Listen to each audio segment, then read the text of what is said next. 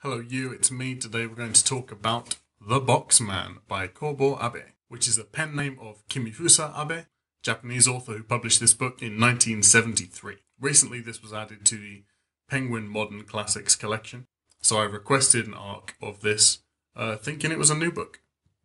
Turns out it wasn't, and I'm just a muppet. Anyway, he's an author, playwright, musician, and inventor. Seems like most of his writing is absurdism or surrealism, and from reading his Wikipedia, I know 10 out of 10 top tier research right there. He seems like a very strange and interesting guy.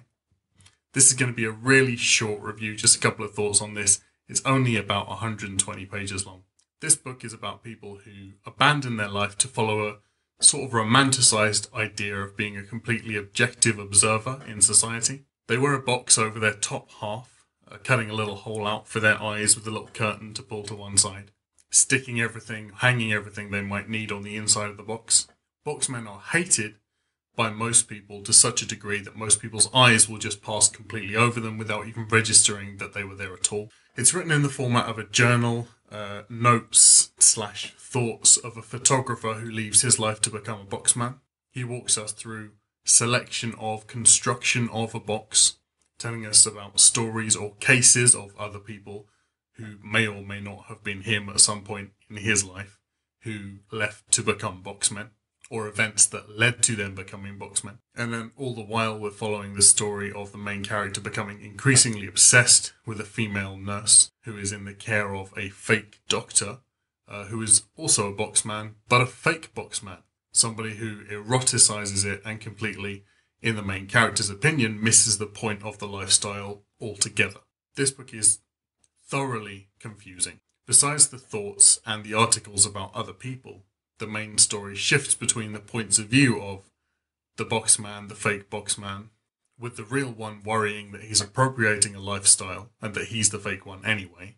There's a death. Who dies, you're not really sure, and why. It's ambiguous. And it's ambiguous as to whether it's a murder, a suicide, an assisted suicide. I was drawing comparisons to Kafka while I was reading this. It's weird. It's that weird. It has a really similar melancholy vibe, but also feels kind of David Lynch.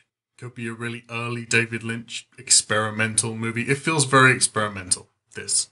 There's an unreliable narrator, big time skips, a lot of contradictions that make this difficult to read. I had to pay 200% attention to every sentence. And it took me days to read this 120-page book. I think I would have enjoyed it more as an audiobook, but I think that would have robbed it of a lot of the deliberate ambiguity. It definitely would have made it easier for me to follow, though, with a couple of different voice actors. I can say, though, the plus point is that this book is beautifully written. There's a lot of really gorgeous descriptives, even making the scenes which are essentially smut really pretty. One passage I really liked. If you are one of those who have dreamed of, described in their thoughts even once, the anonymous city that exists for its nameless inhabitants, you should not be indifferent, because you are always exposed to the same dangers as them. That city where doors are open for anyone, where even among strangers you need not be on the defensive, where you can walk on your head or sleep by the roadside without being blamed, where you are free to sing if you're proud of your ability, and where, having done all that, you can mix with the nameless crowds whenever you wish. I think this book was trying to tell me something. It was trying to make some kind of societal commentary or philosophical point. And I think that because the book was so difficult to follow, that went completely over my head.